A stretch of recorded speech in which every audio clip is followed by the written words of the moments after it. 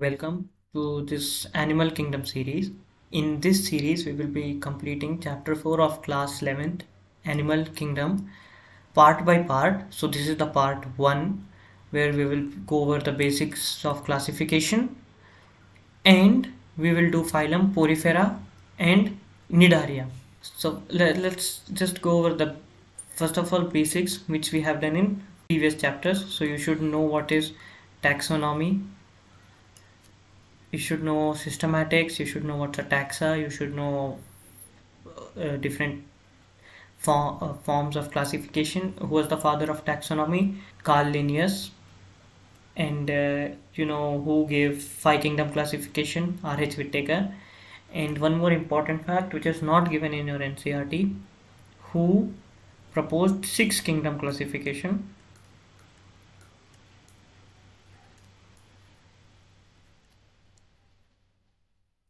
In six kingdom classification, bacteria is further divided into archaebacteria and eubacteria. This was proposed by Carl Woese. Okay, this is not in NCERT but it's important. Next, so from the basis of classification, we use different indicators, anatomical and physiological indicators as a basis of classification, like arrangement of cells, body symmetry, nature of coelom, patterns of digestive, circulatory and reproductive system. So as you must know, modern accepted system of systematics, modern accepted branch of systematics, or modern accepted school of systematics is the phylogenetic system. So in the phylogenetic system, if two organisms are supposed to be placed in one taxa, for example humans, Homo sapiens, and monkeys, macaca, are placed in the order Primata. This is from your first chapter. Okay, humans have the order Primata. You should know this. So that means humans and monkeys, Homo sapiens and macaca, should have a common ancestor. Okay, so the first primate, they should have a common ancestor. All primates have a common ancestor. So this is phylogenetic. That's why there is a tree of evolution. Yeah, I will.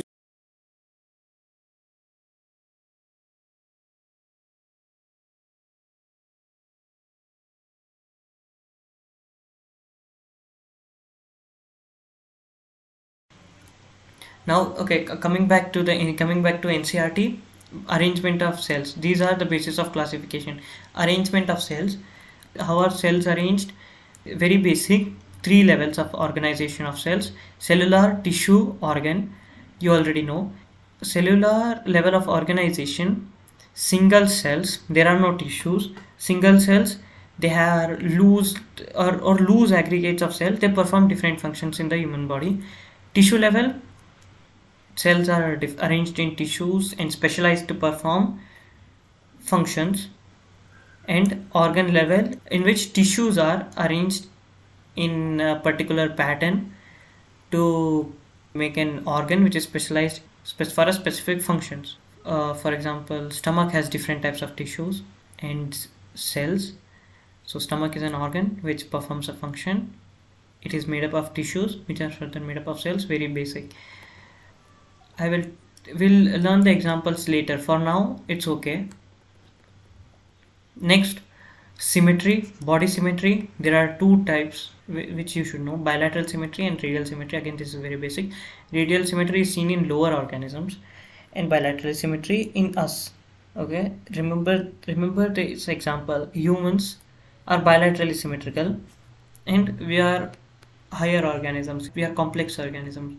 So bilateral symmetry is seen in complex organisms. For example, crab. In crab, you can only divide the crab in one plane. In this plane, you can divide the crab in this plane A, B. This is not symmetrical. Okay, So for example, this plane CD. So in plane CD, this side, left side, is symmetrical to right side. But in plane AB, this left side is not symmetrical to this right side, right?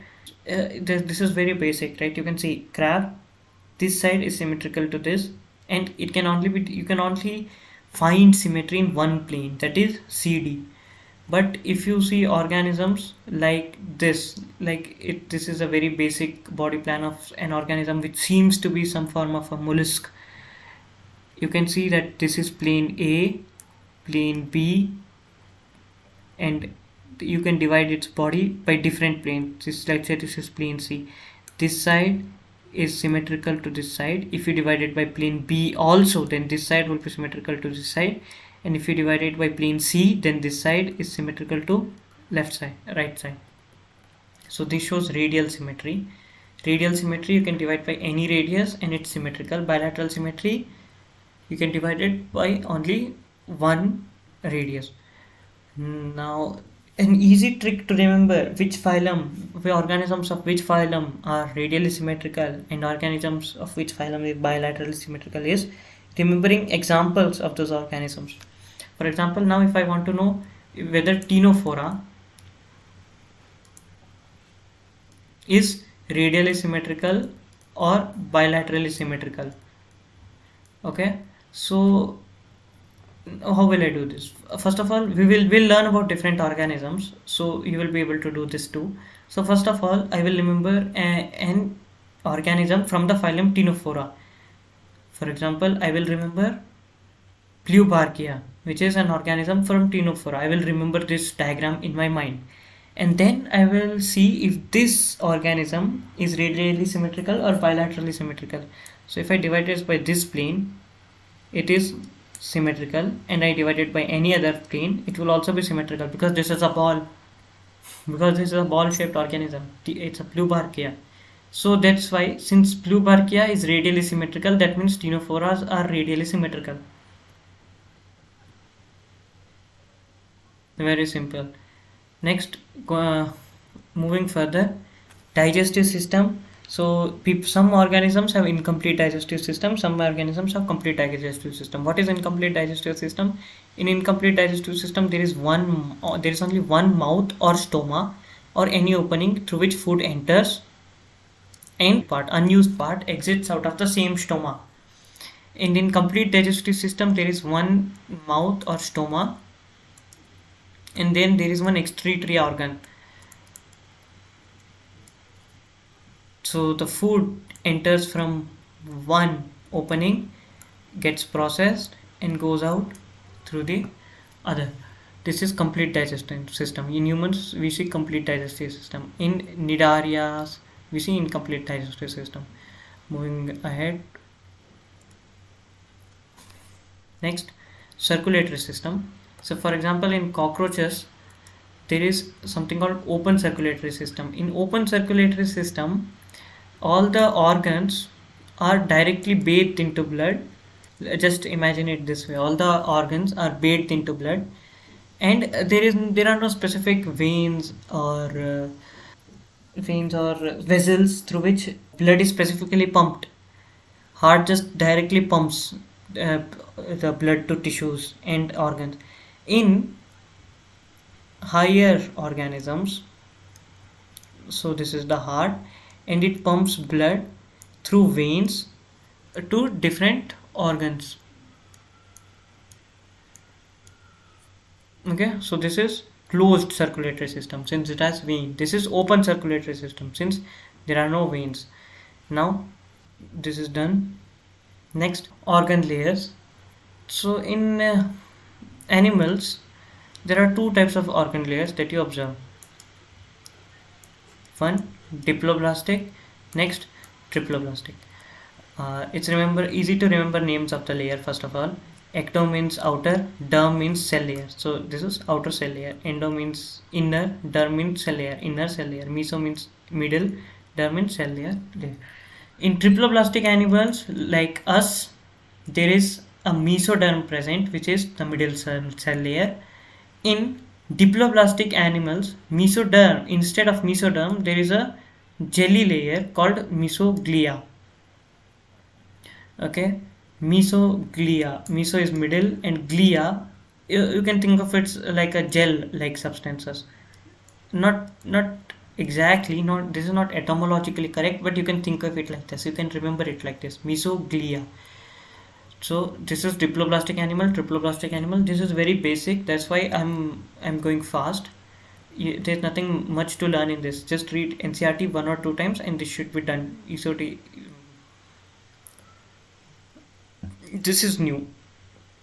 So in triploblastic animals, there are 3 types of coelomic cavity. One, coelomate, pseudocoelomate, acoelomate. Okay, in coelomate, coelom, a cavity is present in between mesoderm. Okay, you should see this, in between mesoderm. This confuses people. Okay, coelom. In coelomates, there is a cavity which is lined by mesoderm.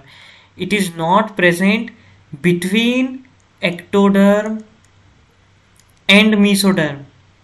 It is present inside mesoderm. This is a mesodermic layer, this is a mesodermic layer, and this is coelom.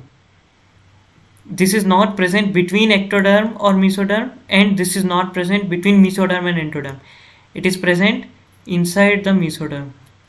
In pseudocoelomates, there are pockets of mesoderm in which coelom is present. Very simple. Okay, there are scattered packets, there are scattered pouches of mesoderm between which coelom or body cavity is present. In acoelomate, body cavity is not present at all. All the layers are joined.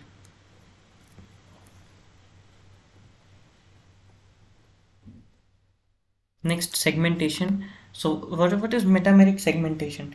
In some organisms like annelids, which are earthworms, they show bodily segmentations and their organs repeat in segments. So for example, if you cut an earthworm, it will regrow because one part of earthworm has all the organs it needs to form a complete living organism. Have you ever tried? If you ever cut an earthworm, there will just be 2 more earthworms. All the cut parts will regenerate, and both of the earthworms will exist as individual entities. So how does this work? For example, let's say this is a segment, and this is a segment. This segment has organ A, organ B, organ C. This segment will also have organ A, organ B, organ C. And this segment will also have organ A, organ B, organ C. So if you cut this earthworm in this plane, this has all the organs it needs to live, and it will regenerate. It will make more segments with A, B, C, A, B, C, A, B, C. This is how an earthworm regenerates. This because it shows segmentation. Body is externally, okay, remember this, externally and internally, both divided into segments. Serial repetition of at least some organs, not all, but at least some organs, and in most cases vital organs. All the vital organs are present.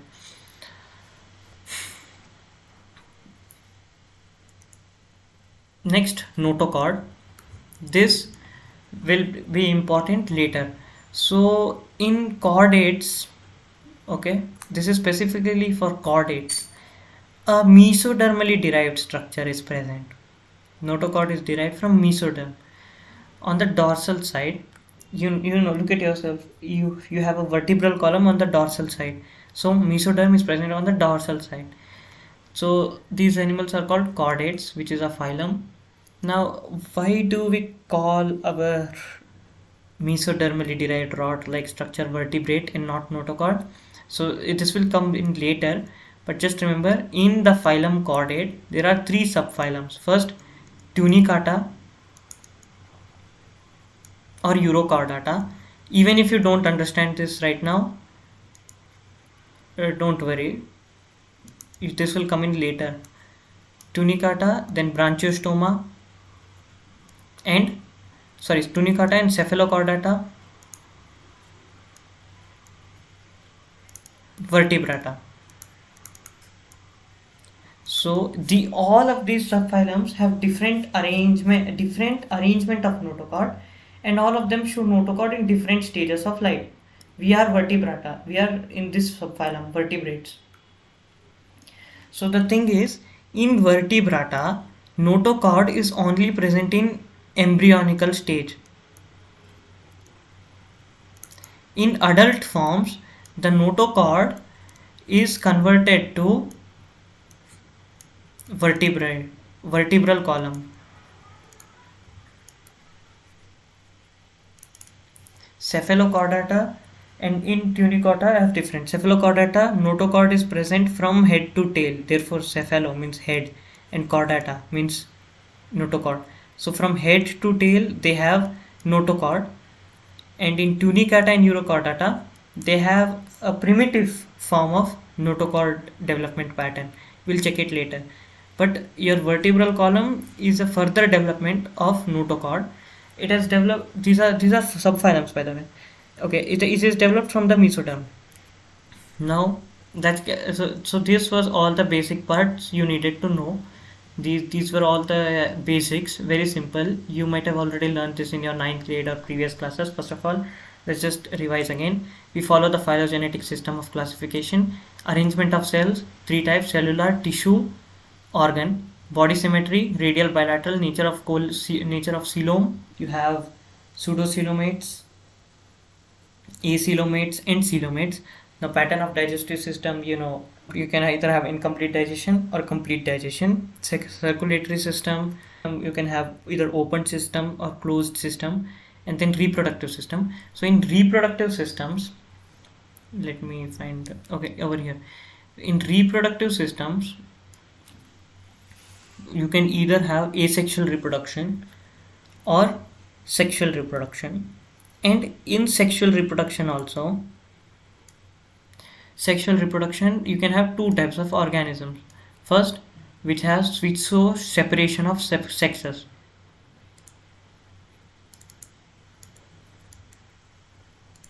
Most of the higher organisms, they show separation of sexes. They have either a male or female. Organism is either male or female. Or else you can have organisms which do not show separation of sexes. Such organisms are called hermaphrodites, like earthworms.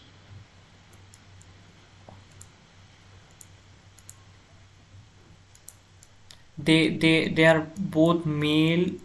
They have both male sex organs and female sex organs at the same time. They are hermaphrodites, like earthworm. How did we get the name hermaphrodites? Well, actually, hermaphrodite is actually a mixture of 2 Greek gods, Hermes, which is a male god, and Aphrodite, which is a female god. Since these organisms have both organs of males and females, they are a mixture of both Hermes, Herma, and Aphrodite, hermaphrodite. You can remember it like that.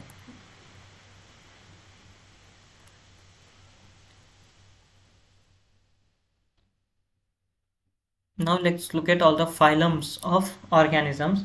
Phylum Porifera, Cnidaria or Coelenterata, Ctenophora, Platyhelminthes, Aschelminthes, Annelids, Arthropods, Mollusca, Echinodermata, Hemichordata, Chordata. Now first of all, this may seem very complex, especially if you don't remember anything from 9th standard biology. You had classification of organisms in 9th standard biology. If you don't remember anything, which in most cases people don't, it's okay.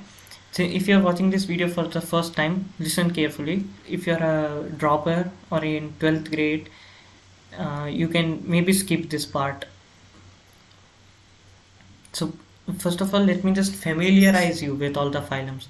Okay, first of all, Porifera, sponges, sea sponges, they belong to Porifera. So just basic idea. Next, Cnidaria, jellyfishes.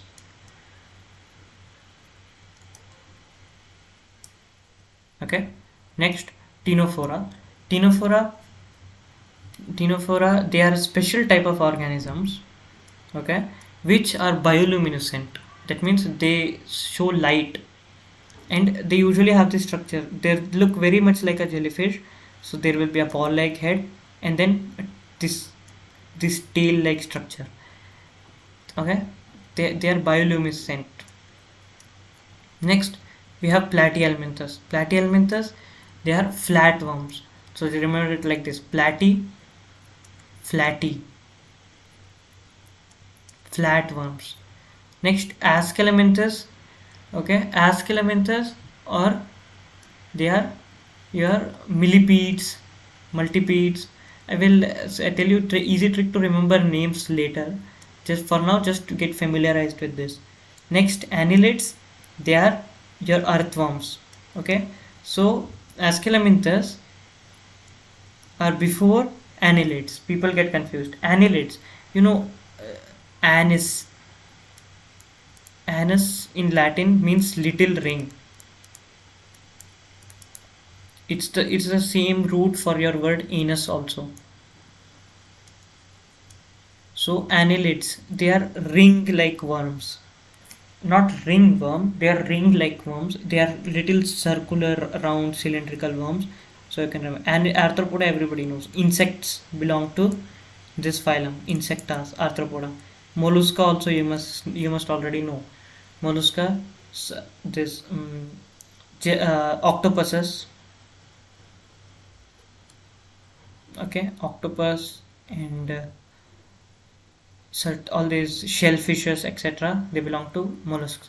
Next, echinodermata. Echinodermata, starfishes belongs to this phylum, echinodermata. Hemichordata, a special organism called ballonoglossus. That is also given in your 9th grade textbook. You might remember this. Okay, even if you don't, it's okay. Chordata, us. Now in chordata in your textbook there are 3 subphylums, which are tunicata or urochordata, as told you, cephalochordata and vertebrata. In vertebrata there are 4 specific classes that you need to know. Okay, that will come later. Now let's get now since you got a basic idea of all of it, let's start with the first phylum, Porifera.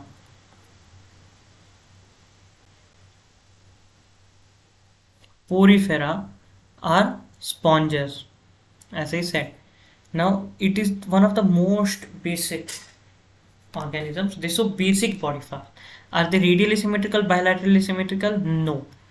Does this look radially symmetrical or bilaterally symmetrical to you? It's nothing. It's actually asymmetrical.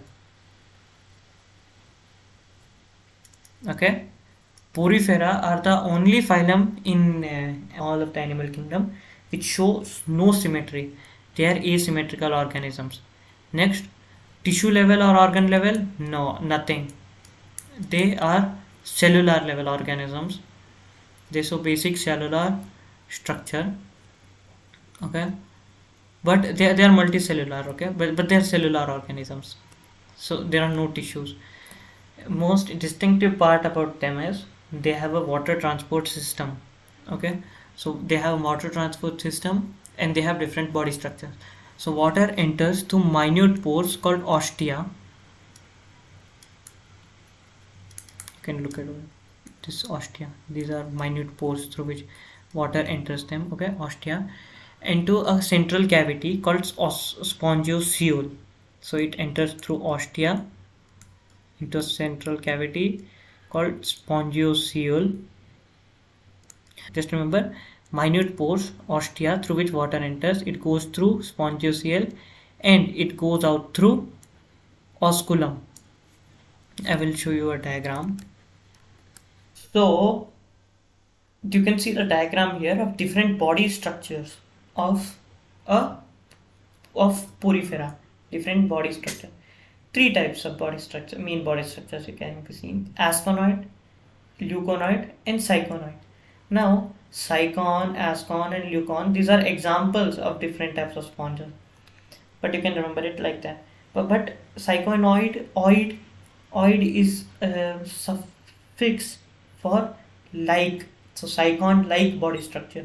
Cycon shows cycon-like body structure. So what is the body structure of cycon? Cyconoid, because it's based on cycon, right? So cyconoid body structure, and ascon like is shown by ascon, most simplest asconoid, cyconoid, and then leuconoid. Moving ahead, you should know these three terms: ostia, spongiocele, osculum. Now this is for water transport. Okay, the pattern of what is the pathway of water transport helpful for? What is the pathway of water cycle helpful for? It is helpful for food gathering, respiratory exchange, and removal of waste. It is not helpful for reproduction. So sponges form gametes, okay, but the water transport system is not helpful for transport of gametes. Remember, only three functions: food gathering, you can get confused over here, respiratory, and removal of waste. Three functions of water transport system: ostia, mouth; spongiocele, cavity; osculum, exit. Next, the body of a porifera is lined by collar cells or cyanocytes. Cyano for collar, cytes for cell. Okay, and also if you find it hard to remember the word spongiocele, seal is many times used as a term for body cavity, and sponges, so sponges body cavity, remember it as sponges stomach. It's because seal is a word used for body cavity, stomach. Okay, food gathering, cyanocytes or collar cells. Coming, only one side of cyanocyte is open to the water channel. In cyconoid body style, a little more compartmentalization is present, so surface area is used much more effectively. Water can come in and different cells of cyanocytes are functioning on it.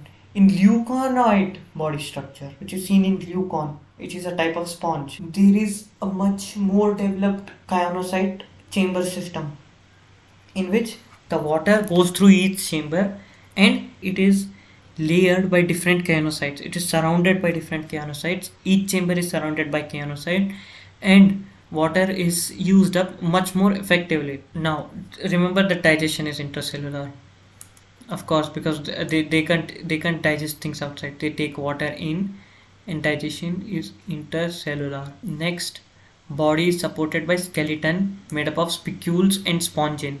So there are many sponge words over here, don't get confused. Spicules or spongin.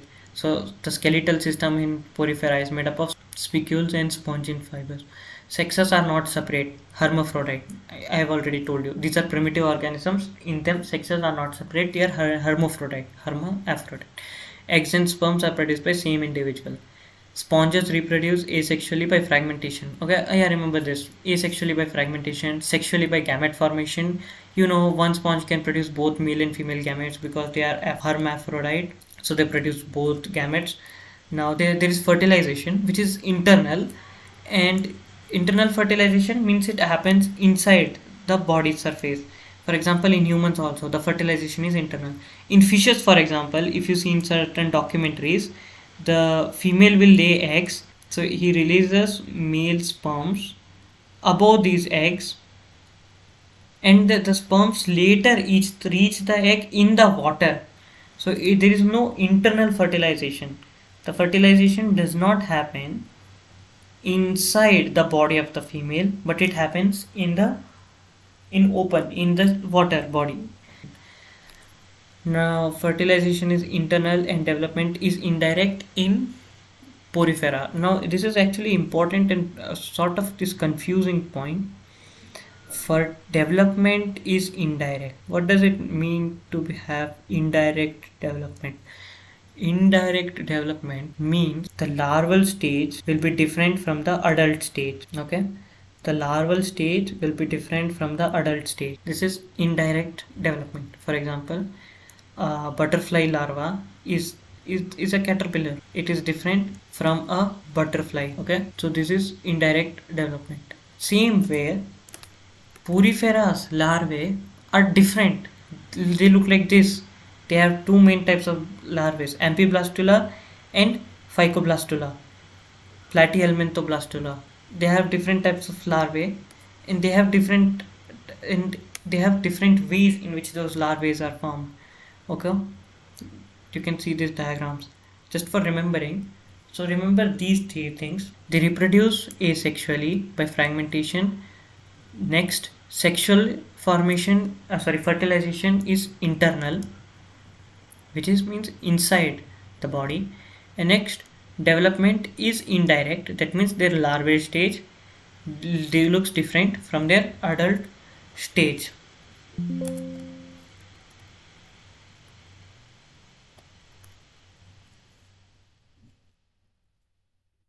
Examples, okay. Example, remember this: Psychon, Psypia. Okay, this is important from competitive point of view. This is important sometimes, and not only this, sometimes they ask common names also. So for example, they will have this kind of match the following questions. If you will see previous year NEET questions, A, B, C, D, E, F, and they will ask you to match these following, match common names with scientific names, and in option there will be like 1, 2, 3, 4 options. So option A with E, in this option A matches with E, or option C with E, second option, and so on and so on. So if you see previous year questions, they have questions like match the following type questions, in which each option there are options and it correlates with different type. Anyways, that is not important. What is important is you know what these options means. First of all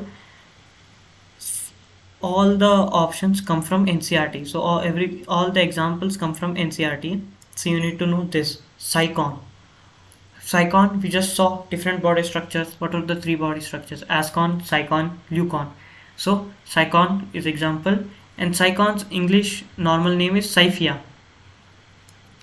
Different languages have different normal name. In English, Psyphia, Psychon, Psyphia, Psy. Remember it like that. Next, Spongilla, Euspongia. So how you can remember Euspongia is whenever there is a prefix U or neo, it means new or more developed. So U, for example, in eukaryotes, new karyotes are more developed karyotes, means new karyotes are more developed karyotes. So Euspongia means a much more developed variety of sponge, and its common name is bath sponge.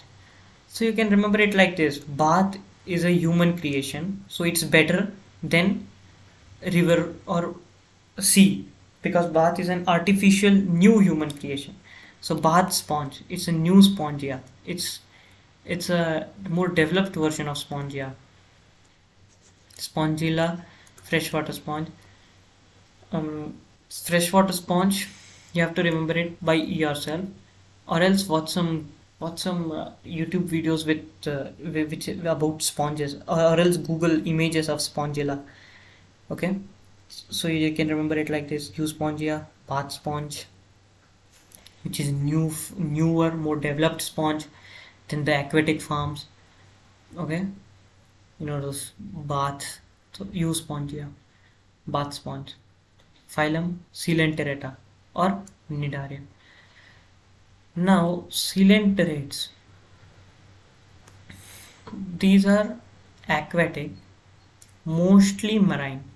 Now what is mostly marine? So there will be few types of habitats. First of all, in aquatic animals, marine, which means sea, they will live in sea.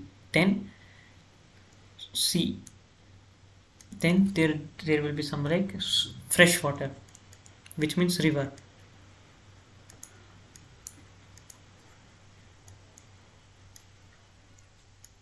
Okay, river. What's the difference? What's the difference between these water bodies? First of all, sea will have salt, high salt concentration. Freshwater beings cannot live in high salt concentration. River will have low salt concentration. So freshwater beings can live only in river. Marine beings can live in sea, which has high salt concentration. So mostly marines, means Coelenterata and Cnidaria, live in high saltwater concentration environment, concentrated environments. So if the question comes something like coelentrates, can coelentrates live in a high saltwater concentration? Yeah, true. They can live in high saltwater concentration. They are sessile or free swimming. We'll come to this part. Next, radial asymmetrical organisms. Now, as I've told you, in order to know whether organisms from a phylum are radially symmetrical or bilaterally symmetrical, remember the examples. Aurelis, Adamsia. I will tell you a trick to remember the examples later. First of all, look at this. It's Aurelis, okay? You can divide it by this plane. You can divide it by this plane, and you can divide it by a plane 90 degrees to this plane. It will have the same orientation. Divided by any plane, same orientation. So these are radially symmetrical. Divided by this plane, divided by, just 3D rotate this image in your head, and you can, even if you divide it, it will have the same orientation. So these are radially symmetrical organisms, or you can remember it directly, radially symmetrical organism. Now, how do they get the name Cnidaria? From special kind of cells called cnidoblast or cnidocytes. Cnidoblasts and cnidocytes, which have a stinging capsule or nematocyst. So first of all, these cnidoblast is the name of the cell, don't get confused. And what is the name of the stinging capsule? Nematocysts. Now, since there are cysts, people may get confused that nematocysts are a different type of cell. No, nematocysts are the stinging capsule. Cnidocytes and cnidoblast. If there is cnido, then it's a cell. Cnidoblast, cnidocytes are cell. Nematocysts are stinging capsule. Look at this. This is a cell, cnidoblast. And this orange thing, this is nematocyst. It is present inside the cnidoblast. These are stinging rays.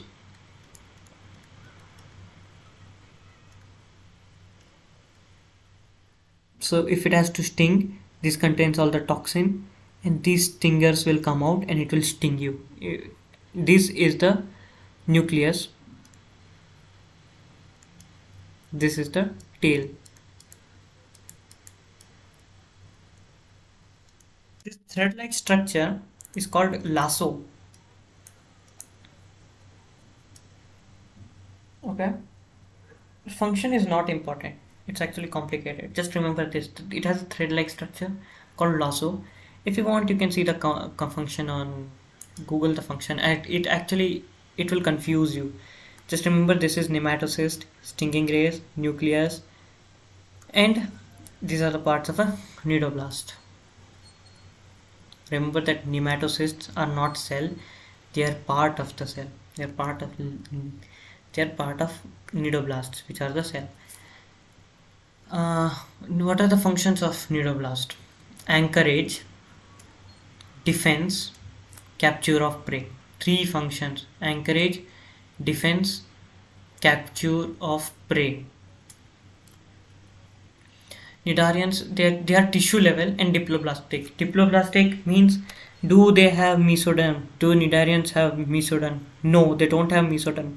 What do they have in place of mesoderm? They have glia, mesoglia in place of mesoderm. Since they are diploblastic organisms, they have tissue level of organization, little more developed from Porifera. They have a central gastrovascular opening with a single opening. They have central gastrovascular cavity with single opening. That means digestive system only has one opening, hypostome. Food comes in through this and goes up to the same hypostome. Digestion is extracellular. So in this, and intracellular also. So in this, in some organisms, they release specific enzymes which digest their food particle outside their body only.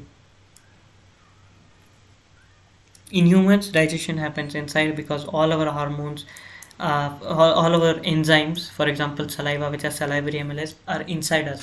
These release the enzymes outside the body, and their digestion happens outside also. Okay, so they are extracellular and intracellular. Some of the cnidarians like corals have a skeleton composed of calcium carbonate. In in in porifera, what was the skeleton composed of? Spicules and spongin fibers. What are the skeletons composed of in corals? Calcium carbonate, CaCO3. Cnidarians exhibit two basic body forms. Okay, now this is confusing part and important part. They have two basic body parts, polyp and medusa. Now, how can you remember this? First of all, you should know where these terms came from. Polyp, medusa. Medusa. So it's two basic body forms. Medusa, and this is polyp. So these terms actually came from ancient Greek mythologies. Okay, this Medusa. I will show you an image on screen. This is an image of Medusa. Okay, Medusa, and you can also see she has a head full of snakes. Okay, so in Medusa body forms, these two structures, they look like her. It looks like her head, which is full of snakes. These two structures, they look like snakes, so they have snake-like structures coming from head. So this is why this body form is called Medusa body form. Next, this body form is called polyp body form. Okay, because it's in it's attached to one place. Polyp body form cannot move. Okay, Medusa body form, since you know that they have these sessile structures attached to their head, okay, with hair-like structure attached to their head, they can move because they have these jellyfish-like structures. They look like jellyfish actually. Actually, Aurelis is actually a jellyfish only. I already told you, cnidarians, jellyfish. Okay, so they can move. These forms, polyp forms, they can't move. They are attached because they don't have these motile structures which are present in medulla. Okay, now Aurelia is one of the examples of Medusa body form. This one. So in Latin and Greek, or Latin, Aurelia, Auris, Aurora means light. So this, if you have seen those images of jellyfish going upside, like those images of jellyfish, you can find in stock photos also. They have their what do you call, these motile structures in it looks like rays of light coming towards you. Okay, so you can remember it like this: aura, like rays of light. This has this jellyfishes have this rays of light coming. So this is Aurelia, Medusa. These ray-like motile structures also look like snake in Medusa's head, so they are also called Medusa. And polyp, they are static. Okay, now they also show one very interesting property. It is called alternation of generation. Okay, so alternation of generation means that one species of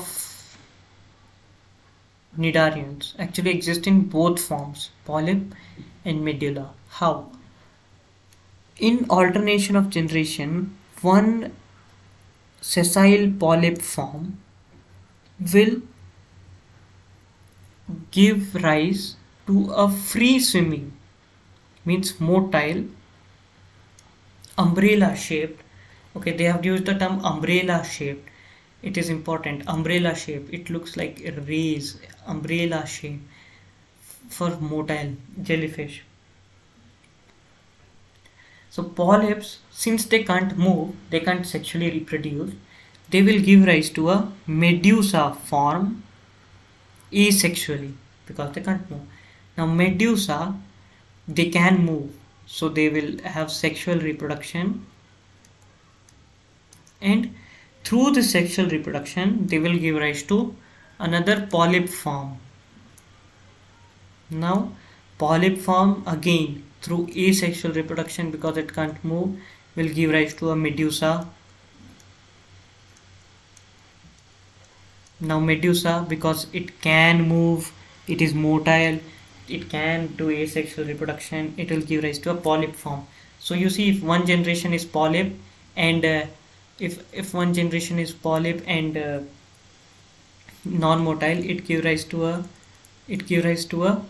medusa in the other generation, which is motile and sexually reproducing. So there is an alternation of generation, polyp to medusa to polyp to medusa. This is also called metagenesis. Don't forget this term, metagenesis. Okay, polyps produce medusa asexually and medusa form polyp sexually. And now examples. These examples you have to learn it, but I can make it a bit easier. You have to learn it by yourself. So Physalia, Portuguese man of war. P Physalia, Portuguese man of war. Examples you have to remember by yourself. And next, Adamsia, A Adamsia, sea anemone. Okay. Next, pen, pen, pentuala, sea pen, pen. Next, Gorgonia, sea fan. Yeah, you can remember this by yourself, right? Next, meandrina or brain coral. So meandrina, if you will see few images of meandrina online, I will put them up. They look like brain actually. They look like those turns in brains. Okay, they look like the arrangement of human brain. So therefore, meandrina is called brain coral. That's it for this part. If you have any doubt or you want me to explain something better, I know I gave you extra examples. Okay, these may not suit everyone, this start of learning in which there are like too many examples. Some people may get confused. You can tell me in the comments if this is suitable or not, and if you have any doubts. In next part we will be doing Ctenophora, Platyhelminthes, Annelid and Asclepianthus. Thank you for watching.